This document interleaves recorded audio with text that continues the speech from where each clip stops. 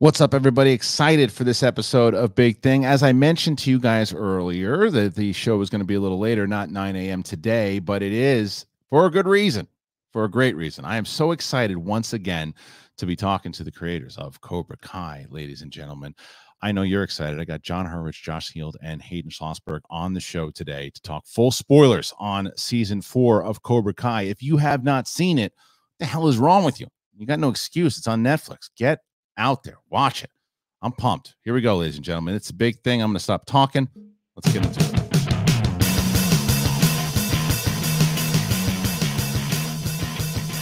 All right, ladies and gentlemen, here we are. It is season 4 spoilers. I thought I had a spoiler episode the other day. Screw that noise. I got a real spoiler episode today.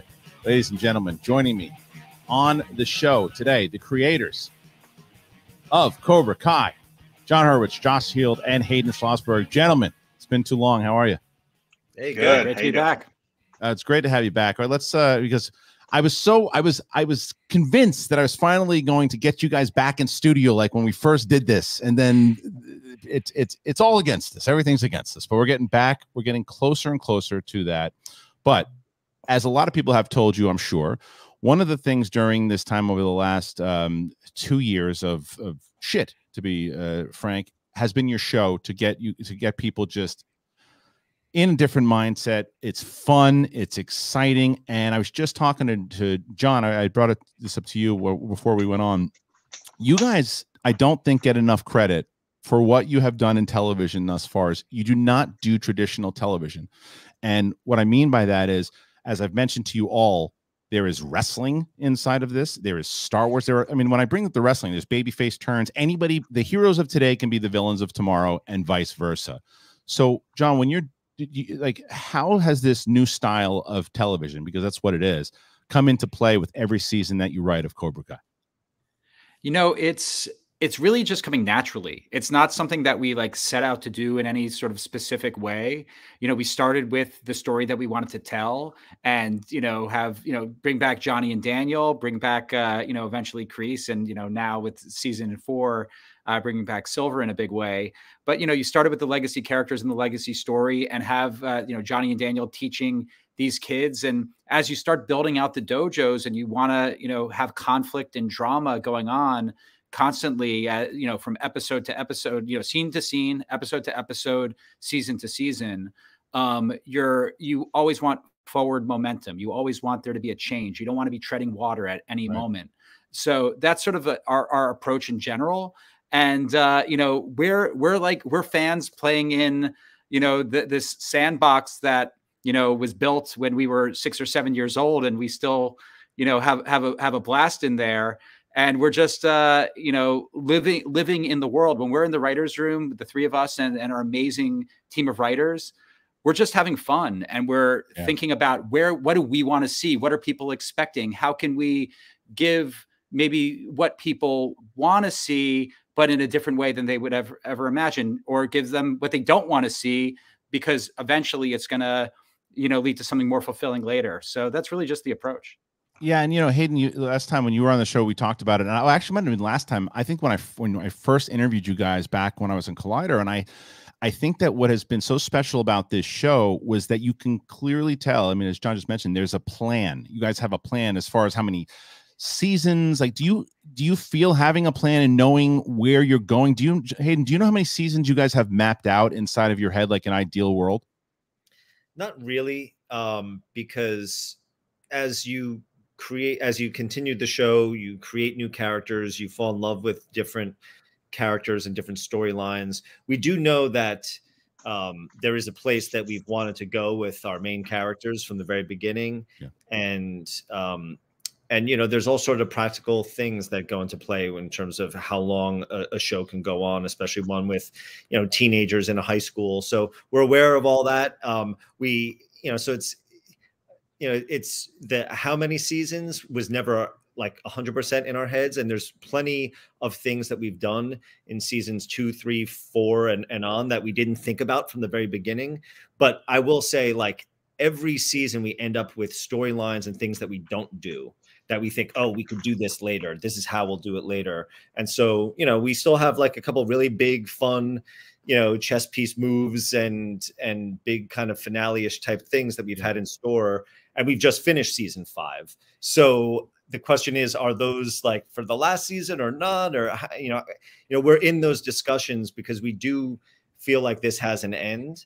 But at the same time, we enjoy writing the characters so much that, you know, we don't want it to end. Right, So, of course. but like, as you know, there's possibilities of, you know, spinoffs or prequels and stuff like that. And maybe that's a way to continue the universe beyond, you know, kind of this initial kind of Cobra Kai story. So I don't know. We think about all these things, but there's always, it's never been about the number of seasons. It's always been about like, this is where we want the characters when it's all said and done. All right, I was going to ask something else, but I gotta something you just said there too with the spinoffs and all that stuff. People yell at me if I didn't follow up with that. Is that something you guys have talked about? Is that something that is possible to do? You know, obviously once, or maybe not once the Cobra Kai comes to an end, but is that something that could happen sooner than later? We've been speaking about spinoffs and extensions of the universe ever since we started writing Cobra Kai. You know, we started talking about it with each other, and you know, slowly we talked about it with Sony, and we've talked about it with Netflix. So these are very fluid, ongoing discussions. You know, some of those discussions are deeper than others. We can't really talk about any of it yet, but we can say the world is expanding, and we're managing it very carefully. Well, you just gave me another Christmas present, so thank you so much for that. You know, one of the things, the reason I love this show so much, every time it comes out and I reach out to you, and Josh, when we were going back and forth about it, as I mentioned, you guys know I'm like a Star Wars junkie, and I see all this stuff in season 3 when it ended, and it's never like clear cut, like who's Vader, who's Palpatine. It's like always kind of like a mix inside of it, and I saw that at the end of season 3. But my God, is it present in season 4, and so much so that you guys made a reference to it with the Anakin stuff. But Terry Silver, to me, is Palpatine. To me, he's the guy that's trained by Plagueis and then overtakes the one to crave the power. Are there people, Josh, inside in your writer's room talking Star Wars, going over the these particular references? My God. From day one of the first season, people were talking Star Wars in our writer's room, and it was more of a distraction and an annoyance than it was helpful to the show. And gradually, the show's story has caught up to that conversation, and the two have melded, and they've never been more in lockstep than in season 4. And you're exactly right. There are so many Star Wars discussions that the show just grew into, and we, you know, the amount of times we've talked about, you know, red eyes, and you know, a character having that sort of turn. The word younglings comes up a lot. There are, and the fun of it is that some of our writers' room is not well versed in Star Wars, so you really do have a good litmus test for how is this going to play if you're not a deep Karate Kid fan, if you're not a deep Star Wars fan, because we've always wanted Cobra Kai to be able to stand on its own if you don't have a deep fan knowledge. But if you do, you feel the parallels for sure. Absolutely. I'll just say that, you know, Robert Mark came in when he wrote that original script. There's, you know, he is a Joseph Campbell, like, you know, epic hero's quest storyteller. Makes sense. And overlaps, I think, with George Lucas in that sense. When you look at the, you know, the Karate Kid, even though it's you know, it's in the Valley and it's Reseda and Encino, there is this, you know, the Cobra Kais are wearing black, you know, like there's a little bit of overlap, I think, even built into the original movie. Yeah, I definitely could see that. And it was fun. I didn't, as much as you guys know, I'm a massive Karate Kid fan. I didn't know the story of came in the fact that he was bullied as a kid, and that's where that initial idea came from. And then he combined it with another news article that he had seen. I was reading up every time this show comes out. I do more and more research, and I thought, wow, I didn't think I could be more of a Karate Kid fan than I am. And you guys just make that more possible. So.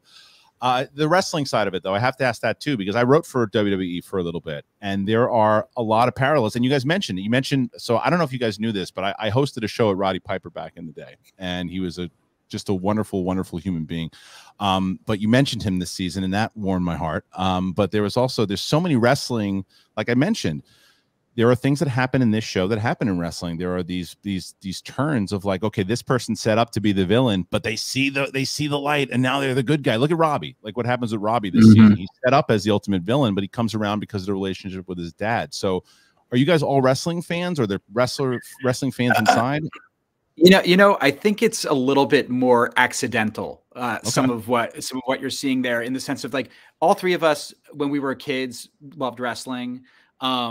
There, you know, maybe a writer or two in the room is like a little bit into wrestling right now, but I think there's just similar sort of story instincts that just happen, I think, in the world of wrestling that happen when you have, you know, these warring dojos and, you know, characters going back and forth, and you're looking for interesting storytelling.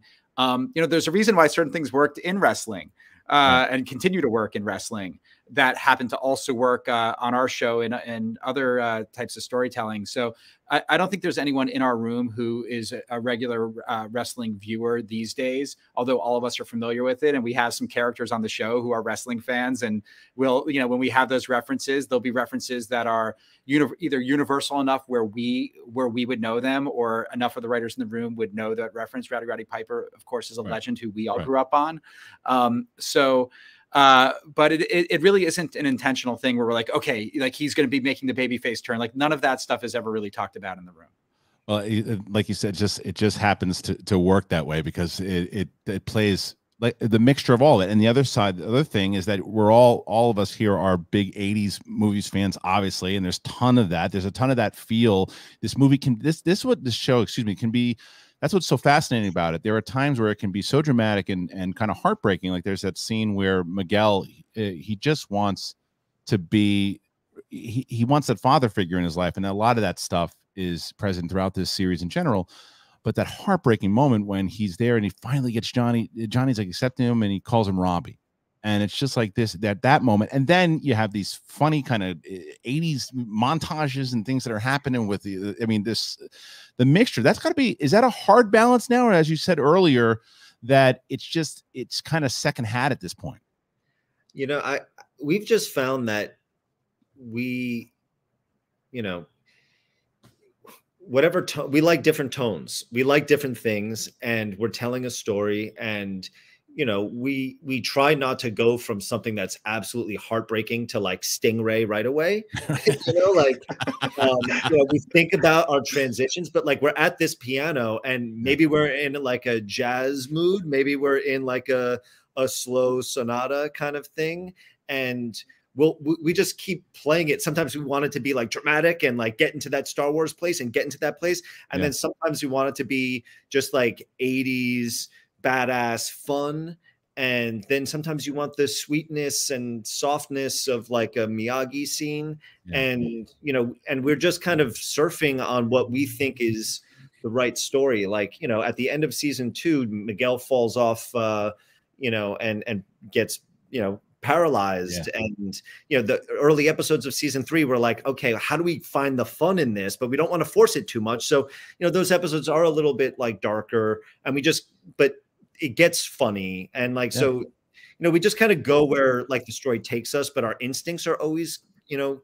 comedy, because that's where our background is. So it's never going to get too serious, but we're not afraid to get too serious. And so every episode has something that's very serious and something that's funny, and it's finding that, like, just finding the flow. Well, it's like, you know, you say, they always talk, you know, we talk on the show all the time about balance. I mean, it's really, you're not going to find an episode of Cobra Kai that has no comedy in it, you know, and you're not going to find an episode that has, you know, probably nothing, no real emotion going on, or, you know, we're always tracking relationships on the show. Every scene we're focused on, these characters are in the scene. How do they relate to one another? How are they feeling about one another at this exact moment? And sometimes in life, you know, it's a barrel of laughs, and other times it's tragedy, and other times it's, I want to kick this guy's ass, you know. So, you know, so I think we're always, you know, we're riding the wave, and it's a feel thing. You know, I think if we did something that felt super jarring and felt off, we would all feel it. We'd all be in the editing room and be like, okay, that doesn't feel right. Or in the writer's room, when you're reading the script, you would be like, you would feel that there's something off, but we always feel like we're bridging those gaps from, you know, the comedy to the drama. So when you guys are talking about these relationships and the plan, and I've been asking you, I think since the first time we started talking about this for season 1, is I kept asking, when's Terry Silver coming in? When's Terry Silver coming in? And you guys you mentioned him in season 1, obviously, during that time. How long, or did you guys know when you wanted to place him in the series? And how long have you been talking to Thomas about coming back to reprise the role? I don't think we could say we knew he would start appearing, you know, as his present day adult self in season 4. I can't say that we knew that specifically in a very early season. We knew it would take a little while to get there. We knew that whole first season was this reintroduction and this ramp up to Kreese, and we knew season 2 was this, you know, celebration of the big bad wolf, and season 3 was going to be this pick up the pieces and, you know, and bring these guys, you know, onto the same page. So it kind of, the closer we got, the closer we came to approaching Terry Silver. And the more we delved into Kreese's backstory, it presented us with new opportunities to continue to start telling the story of Terry Silver for people who aren't Karate Kid 3 fanatics. You know, my wife is a huge Karate Kid fan. She's never seen Karate Kid 3. So, you know, we write for people who are at all levels of the fandom, or, you know, or who are just Cobra Kai fans who are meeting a new character. So season 3 really gave us that chance to start, you know, seeing this character, knowing what the importance of this character is as that character relates to John Kreese. And then it was time. And the moment we knew it was time, the moment we knew we had a 4th season, we reached out to Thomas very early. And, you know, right away he was like, well, how are you going to make sense of Karate Kid 3? Like, what are we going to do here? Because, you know, he had seen the show, and he knew the show had a very earnest, very honest tone. And he knew his character was asked in Karate Kid 3 to be this very arch, larger than life villain. And we addressed that with him in that conversation. And we said, that's the biggest thing we've been talking about. And, you know, the moment we kind of told him what we were going to do, he was like, I get it. That's great. Okay. Like, I see it. Like, let's do this. And it was a very engaging conversation. He's a writer like us, so he really appreciated kind of the dramatic beats and the steps that would be taken to peel back the onion and then to put those layers back on. So it was just a great conversation that, you know, became more and more conversations. And, you know, he sent us a video right after we got off that conversation. We had said to him, you know, the end of the first episode, you're going to kind of do this impressive kick, and you're going to destroy a bottle of wine on a high shelf. You know, you comfortable with that? And he was like, are you kidding me?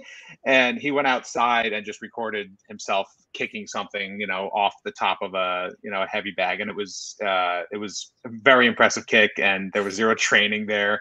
You know, he'd stayed in that kind of shape, and it was amazing. Yeah, John, I think you posted that on your Twitter, didn't you? Yeah, no, I posted that on Twitter. And yeah, I just remember when he sent that to us, we were all just like, you know, we knew beforehand, like, you know, we become friends with Robert Mark Kamen.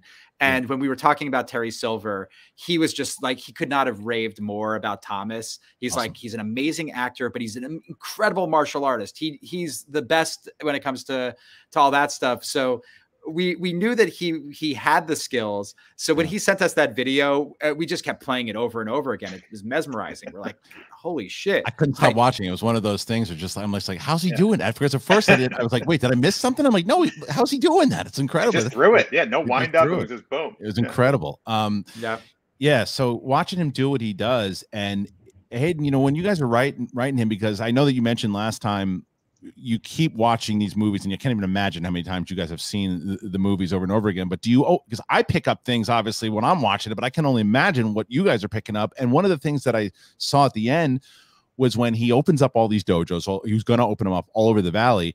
He threatens Miyagi with that. He threatens Miyagi with that in the dojo. He goes, I'm going to open up Cobra Kai dojos all over the valley. And then he does it. So that was obviously intentional, I assume.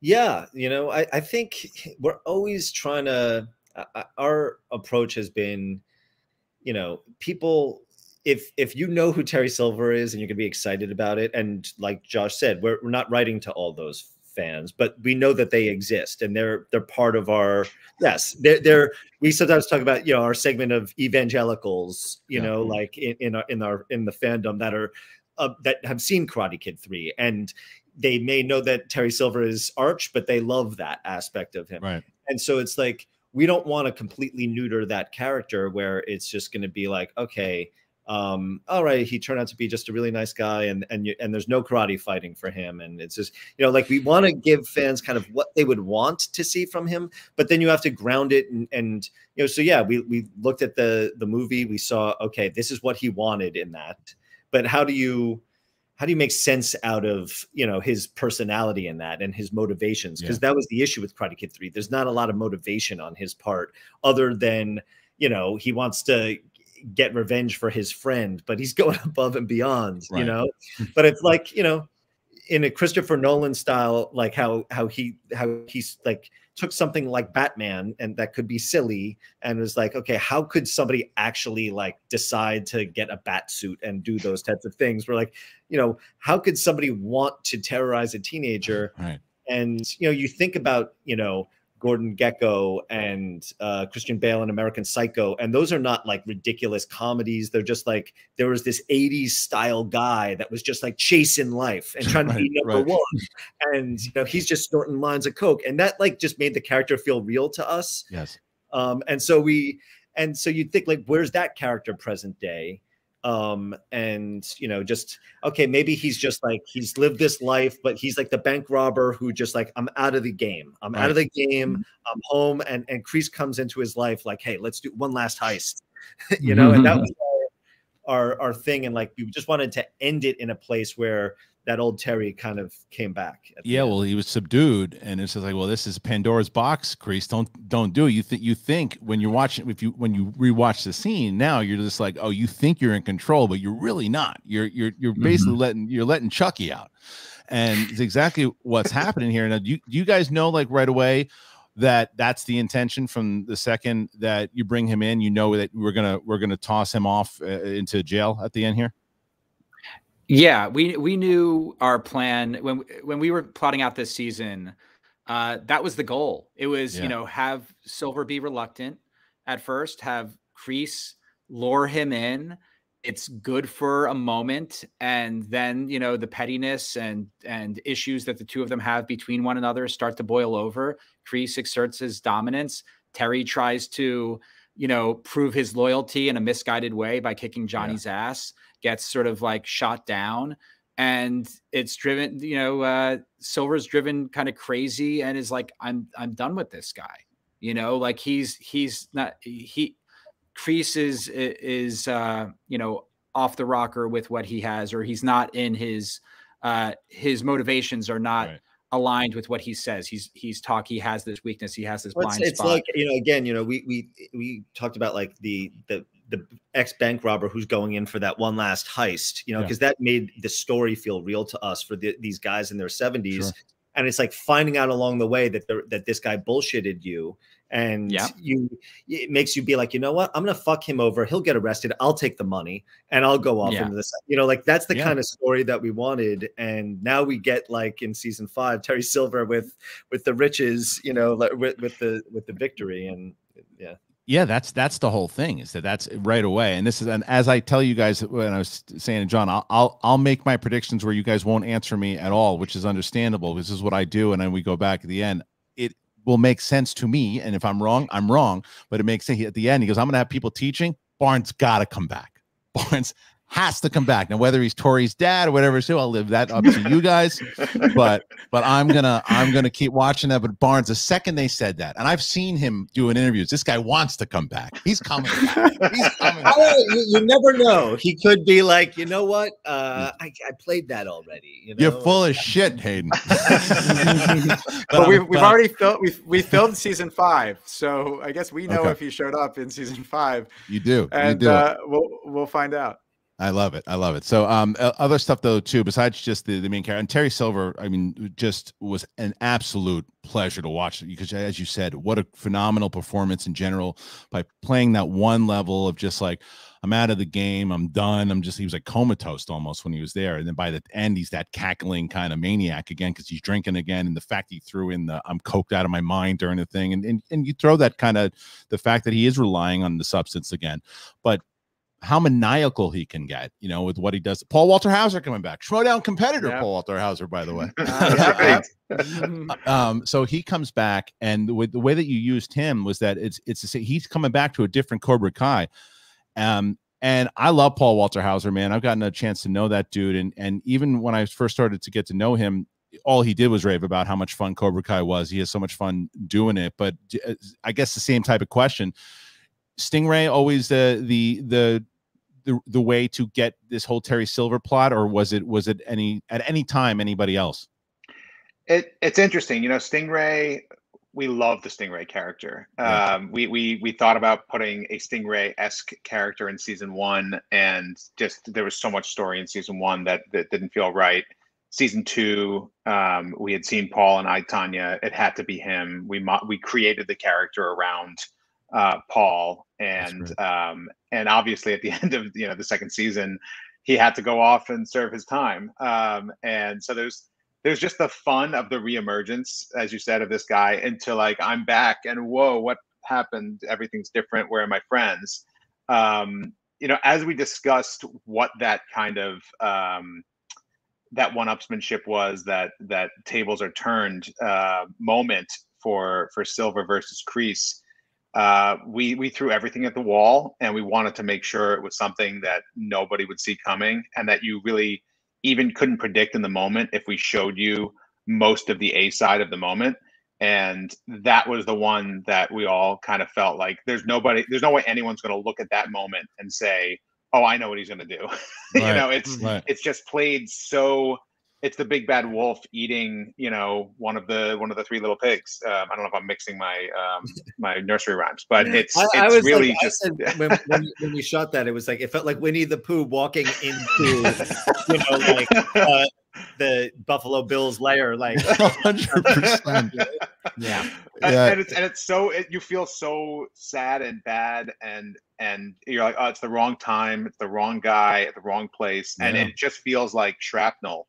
But then to be able to use that character for such a huge plot moment was just something that once we landed on it, it was something we never looked back from. Yeah, it played really, really well, and because it is that little bit of surprise at the end, you just think, because it serves its purpose as that first part, he just beats the shit out of him, and you're like, oh, he's just lost his mind, and not even thinking that when it comes back, like, oh, that's why he did it. Oh, what a clever son of a bitch, and he just continues to do that kind of stuff. And there's so many arcs like that, and there's so many different themes. And I will tell you that, to me, as I mentioned, that Silver was my main standout, but the other standout to me in this as a character was Tori.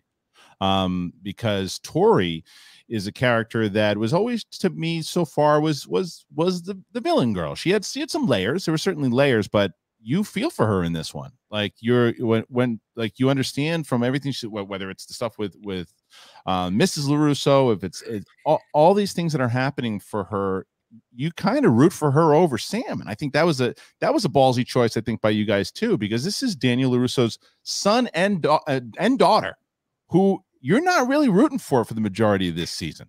Was that intentional? Yeah, we're just taking the characters on these stories. When it comes to the character of Tori, she came in season 2. We brought Peyton List in, and she was killing it from the beginning. Yeah. We always worked to have some light layers to the character, but there's not a lot of real estate with the number of people we have in our cast. But as time has gone on, one thing that we did notice by the end of season 2 was, there was very quickly a Team Sam and Team Tori contingent that was like very even. And, I think it probably surprised us just how large the Team Tori contingent was, given what psycho behavior you saw from Tori, especially by the end of season 2. So she's been a character that we've enjoyed working on every year. And yeah, when you know, entering the season, we knew that we wanted to get deeper into sort of like who she is, why she is the way she is. You know, last we saw of her, she busted into the LaRusso household. Yeah. And it's like, she just is angry. She's just so angry. So let's learn a little bit more about why she is the way she is, and having that pairing with her and Amanda was something that we thought was a really big breakthrough that we had when we were writing. As Amanda was the, you know, loves her kids more than anything, defends her daughter more than anyone, and, you know, wants Tori in jail. And for her to be the one to, you know, see a little bit of herself in Tori as she gets to know her and her circumstances, and to sort of build that dynamic. And, you know, when you're heading towards that tournament, you know, have, you know, who is going to win? We're always trying to make it where the audience doesn't know exactly which way we're going to go before we land it. And we could have gone either way and found fulfilling ways for each of them. But I think Tori as a character, weirdly enough, was more balanced than Sam had been for a while in the season, even though Sam right before that final match had sort of like come a little bit more into focus with everything. You know, she wasn't exactly herself for a while, and Tori had her eye on the prize and got it done. She did, and or did she? Well, you know, that's true. But at the end, but that's another great angle that we're going into. How is she going to deal with it? Is she going to confront Silver? Is she going to deal with it? Is she going to? There's so many great questions there, and because of what you said, that balance there, she's trying throughout the whole season. She tells, even when she goes into the school, she tries to make amends with Sam, kind of, and Sam basically tells her to go fuck herself, you know, and it's like, that's all of that led up to every single character. I think I said this in my spoiler review, is that every single character had an angle, whether it was Daniel's son, Daniel's daughter. Kenny was a great new character also, because he's, from the second you see him, and he plays the Daniel LaRusso angle. And this is almost, as you're looking at him, you're going, what if Daniel LaRusso went to the dark side? And not just like for 3 seconds in Karate Kid 3, but what if he actually really went to the dark side? And that's what happened, because this kid who plays Kenny, man, oh my God, at the end of that scene, I was like, is that what got him cast, was the turn? We, you know, with Dallas, we put out, it's kind of like when we cast the role of Hawk. We knew that we had a character that had a growth, a massive growth in personality, going from, you know, quiet to completely outgoing. With Kenny, it was finding the right, you know, performer who could go from so relatable, oh my gosh, what a puppy dog of a character, I can't wait. You just want to give him a big hug and tell him it's going to be okay, to, oh my gosh, there's a fire in his eyes and I don't want to be on the wrong side of him.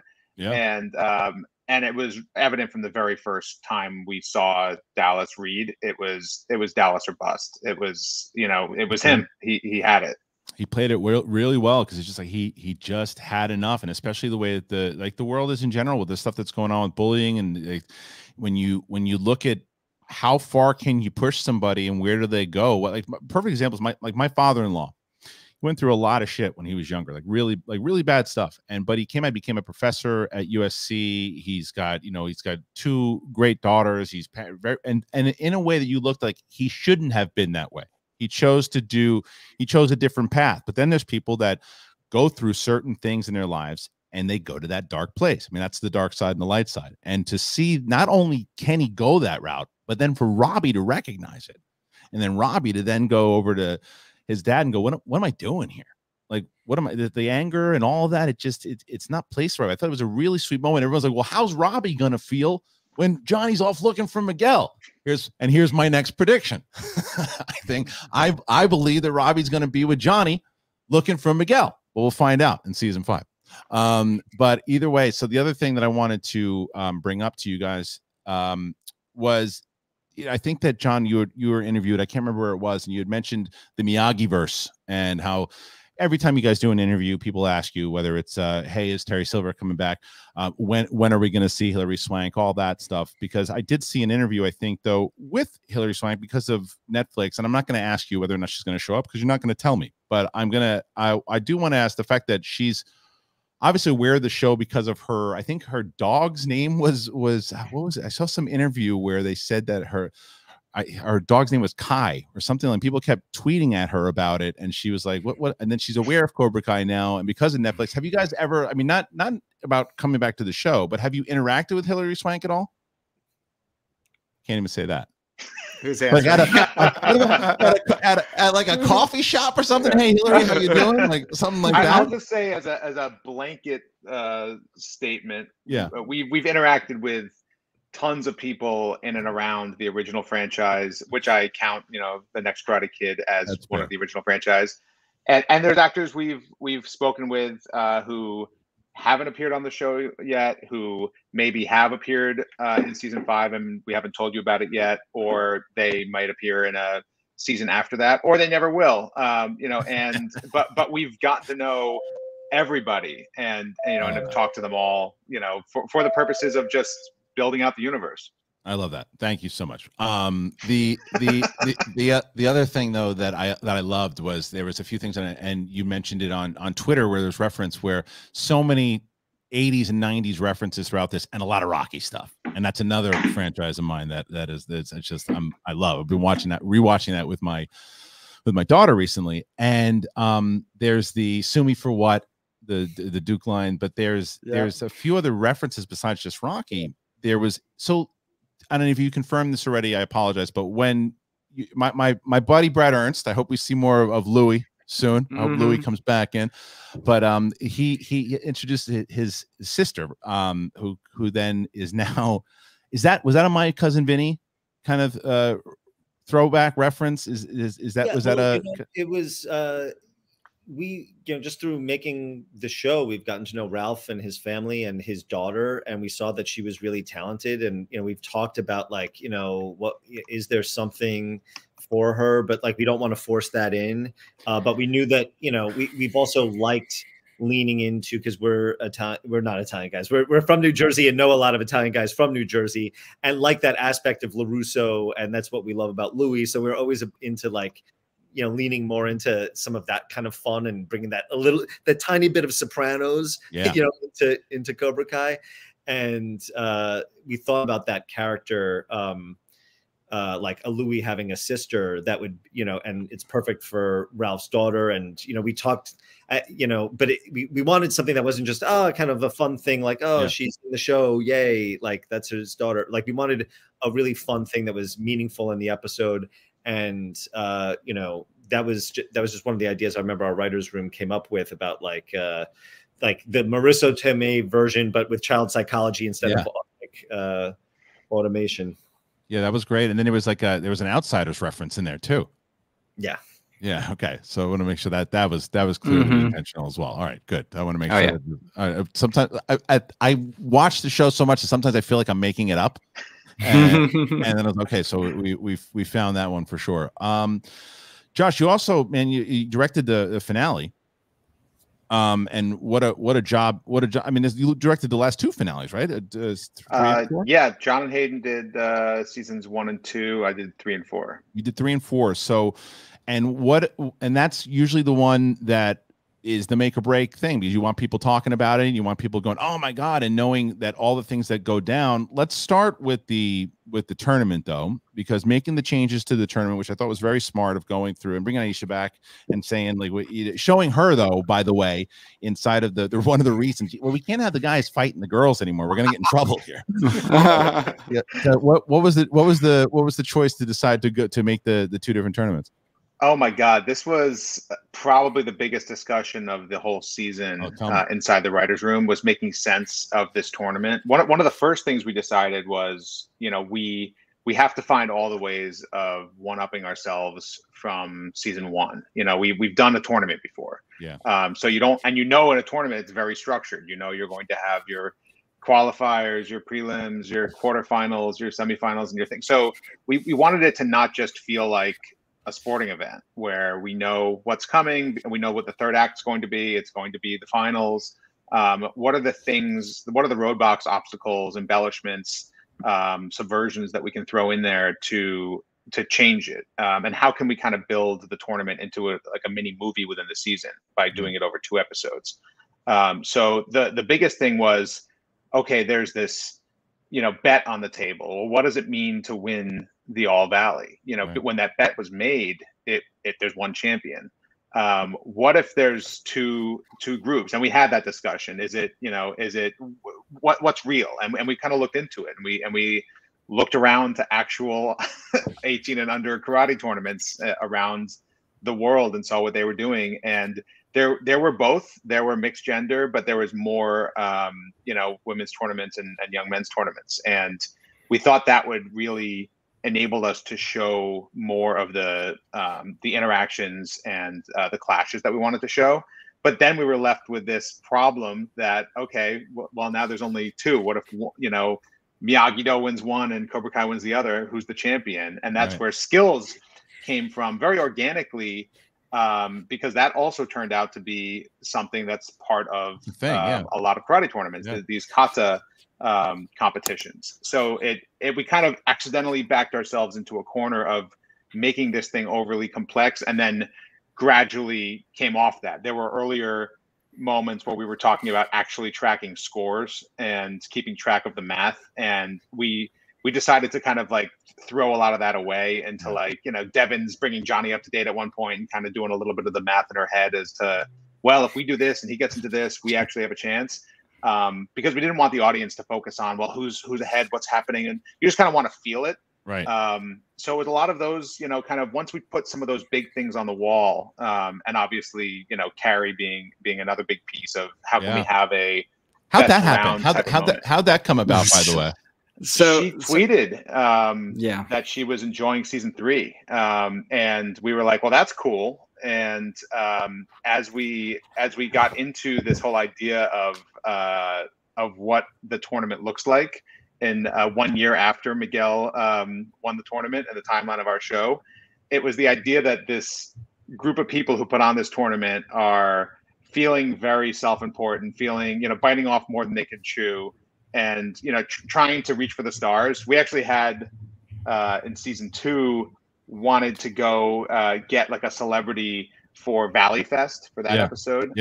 We were talking about local LA. It was Dallas Reigns. Dallas Reigns. Yes. We wrote Dallas Reigns into it, and Dallas was unavailable. He was unavailable. He did want to do it. He was unavailable. There was a family. But it would have been like the big celebrity. So we wanted to exist in that universe where my wife would have lost her mind. She loves Dallas. But we love that reach for the brass ring of I bet we can get so and so, and we wanted to present the idea that there's this graveyard of embarrassments of trying to get celebrities to show up to the All Valley tournament, that not only won't it ever happen, but just even bringing it up, everyone feels like they have egg on their face. So then we could go even bigger when Carrie shows up, and that Ron pulled a real coup. Yeah, it was the surprise of that, and then it was I think for us we get caught up in the All Valley board, that group of characters, in a way where we get invested in them. So there was that, but beyond that, it was in the Karate Kid, there's obviously the You're the Best montage, and which is a legendary thing. We didn't want to do the exact same thing, but we love the idea of having a throwback 80s song. We had Carrie Underwood cover a song from the original Karate Kid film that's a little lesser known, but fit thematically with what we're doing, and carried over it. And just sort of the shock of that these characters were able to pull this off. And we are those characters in a sense. We were putting on our show, and she had expressed that she liked Cobra Kai. She expressed that she liked Cobra Kai. So we reached out and we're like, okay, we have this thing. And she was like, yes. So does that mean that you reached out to Andrew Garfield? He's not part of the Miyagi verse. You can answer me that one. You can't answer anything. You can't answer any of that. All right. Well, I mean, because that again makes sense to me, because the guy, obviously, with everything going on with him this year in general, I mean, I will say, any celebrity that puts out there that they like Cobra Kai, it's noted. We appreciate it, and it's in the memory banks. Smart. Very smart. Why wouldn't you? Especially, I mean, not only is Garfield a tremendous actor, but he's like a mega fan of it. So hopefully, I mean, knowing you guys enough, I can't wait to see him in the seasons. We'll see. All right, yeah. So let's because I only got you for a couple more minutes. So one more thing I got to bring up Chosen. I mean, how do I not bring up Chosen coming back? Now with him coming back, was that, I guess it's kind of the same kind of repetitive question, but knowing that he was going to come back and the reveal of him and Daniel working together, because man, and it's something I want to repeat that I brought up to you guys last time we spoke was, and I just watched Karate Kid 2 with my daughter 3 nights ago. It's always bizarre to me that Daniel just fought to the death, and yet he comes back and he's scared of Mike Barnes. Makes no sense to me. But Chosen was just the way that, as a young man, and we all know from when you change, you definitely can, you change, and the essence of who you are is still there. But like, there's things, the way that you perceive the world. And Chosen, this guy was looking at honor in a very different way than like Miyagi and Sato were. But he's changed, and he's changed in age, and obviously he was subdued, and he taught Daniel some stuff in the Okinawa episode. So what is driving Chosen to basically move to the States to do what he's doing here? I mean, I think that we kind of laid a little bit of this in season 3. I mean, you'll see more in 5, but like I think feels a sense of duty, an obligation because of how dishonorable like he was. Like, so I think he's in a constant state of like, I must redeem myself, and the main target of that is Daniel LaRusso. So I feel like if Daniel's calling him, because I need help desperately, I think he's thinking that's my ticket. Like Daniel didn't come in season 3, come to Okinawa for him. Right. They just kind of like went out for a walk, and he taught him a few things. But this is I'm just for Chosen. It's, this is somebody that he clearly now has a little bit of a mended relationship with. And I think this could be something that could, in his mind, atone for his sins. Because you see in season 3 that like he's still affected by that as an adult. But it's not just about Daniel. I mean, it's also about the Miyagi-Do karate versus, a toxic version of karate that's being, taught and expanding and blowing up throughout the valley. So, yeah. And so obviously they're going to be teaming up. We're gonna see what's going on with Johnny as he's now looking for Miguel. And when it comes to season 5, now you guys have finished shooting. We finished shooting. Finished shooting. So, and then are we looking at it? I don't know if it's not announced yet. That's fine. But are we looking at December, same type of thing, or not announced yet? They haven't announced it yet. Okay. We have every reason to believe it probably will be, but we leave it up to the Netflix scheduling. And then any word yet? Has it been announced our season 6, or we're still same thing? Let's see how we do for season 5. Hasn't been announced yet, but we are, our story we are writing beyond 5, but it has not been announced. Got it. Yeah. Is it the last question before I let you go? So when it comes to, because you've done the switch now from YouTube to now Netflix picked up season 3 when it was shot for YouTube, I believe, and then 4 was specifically for Netflix.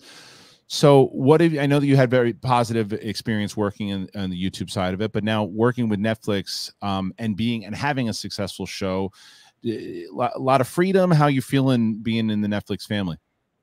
Creatively, it's great. It's first of all, there were some executives from YouTube that came over to Netflix to ease the transition, and then the Netflix execs that we've worked with have been, they knew that the show had its own success and didn't want to screw with what was working, but they are reading every script, watching everything, every episode, giving their feedback, and it's always been a good back and forth. So creatively, it's been great. The best part about Netflix is marketing and the platform that they have. At YouTube, we were always wanting to push our younger cast more and stuff like that, and Netflix has a lot more resources when it comes to getting the show out there, and that's been it's just optimized. They know immediately what's working, what's not. I mean, YouTube did also. It just wasn't as robust of a platform. But I mean, Netflix can tweak just what icon you're seeing that draws you in as a first-time viewer, because they know you're more likely to click on something. Yeah. It's really remarkable, just the reach and how they pull in fans and how they kind of manage a fandom. Well, listen, a lot of congrats, and deserved success for you guys once again. I always love talking to you about the show. I always look forward to the show. It's one of my most anticipated shows. Every time I hear it's about to drop, I get very excited, and no one can find me because I'm watching the show.